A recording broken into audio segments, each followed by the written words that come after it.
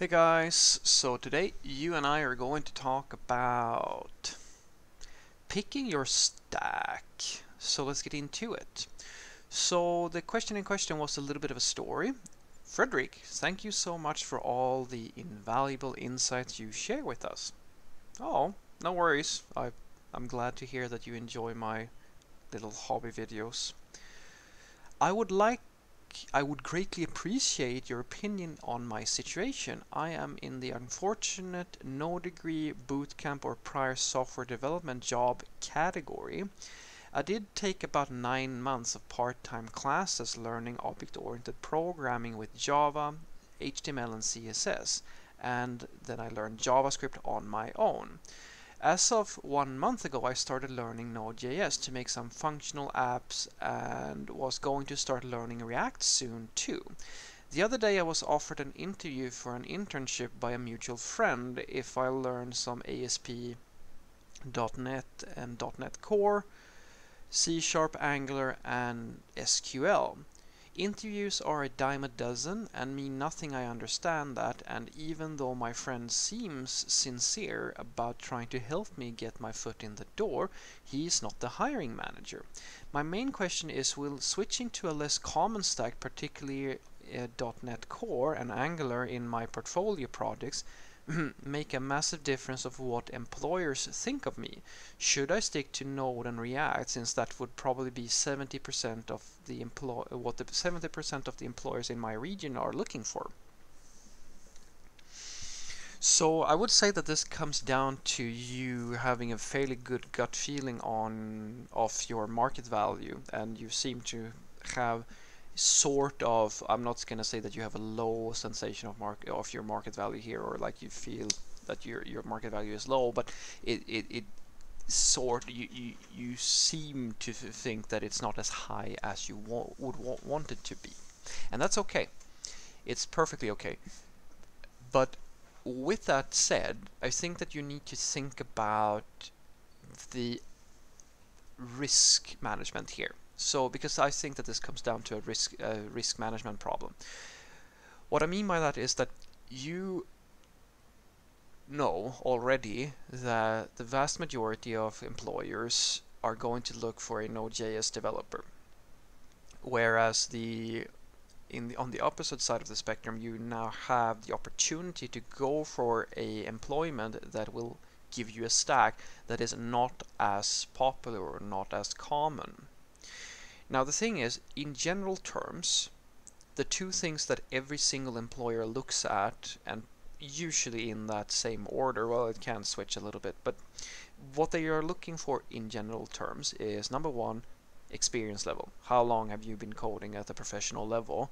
Number two, do you have the relevant skills, or do you have knowledge of the relevant tools? This can switch a little bit, but they're always a factor. You can't have one or the other. This is like having a brain and a heart. They are varying in a varying degree important, but they're always a factor when somebody is hiring a software developer.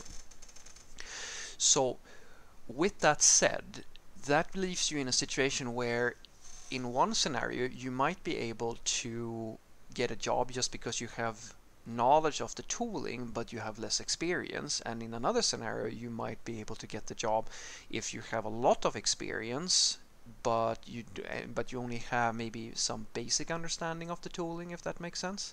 I've had this situation happen many times. I know a lot of developers. I work in a company where this is the norm at this point, because in this specific company we use Scala, and Scala is it's very hard to find people who are really good at Scala. So usually what we do is that we hire people who have an interest in learning it but have the experience to actually do that.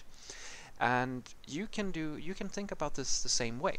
If you feel, I mean, you have an interview opportunity now, that doesn't mean that you have to go and become a crazy C# person or an Angular person and like go really heavy into that, but it does give you an opportunity that you don't have today.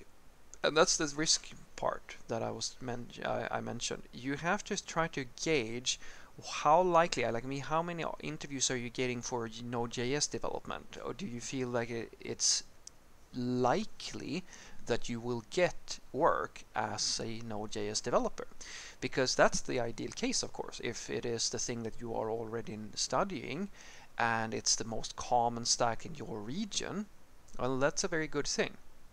But you have to set that in proportion to how likely you are to get a job, because all the practice in the world and all the studying in the world doesn't really amount to much if you don't get to work. Because the professional, as I said, it's always two things: skills and professional work experience. These things are very, very codependent. Without both, it's your value as a software developer is not going to go anywhere most of the time. So ideally, figure out if there is a good chance of you getting a job as a Node.js developer and go for that if at all possible. But if you are even the slightest bit unsure, don't dismiss the fact that you might get a job in a different language. It's not a good, in my personal opinion, a good long-term strategy to have the idea that you should only ever stick with one stack. It's a very good idea to get a foundation knowledge and learn the core skills first and foremost. And core skills that's what's beautiful about them, because programming in one language and programming in another language, there's a lot of overlap. So and that's why, as I was saying, a lot of companies will actually hire you even though you may not have worked with their specific tools, just as long as you have the core skills and you really have the experience, right? And that's the other way that you can go about this. Imagine that if you get this job as a C# developer, you're still going to learn a lot about programming, and you're going to get that all important experience, which is probably, as I said, in some cases it's more important that you have work experience than that you know a specific tool. So what I want you to take away from this is that you're going to have to do a risk analysis for yourself. I can't answer that question for you. You need to look at what is the likelihood that you will get a job working as a Node.js developer.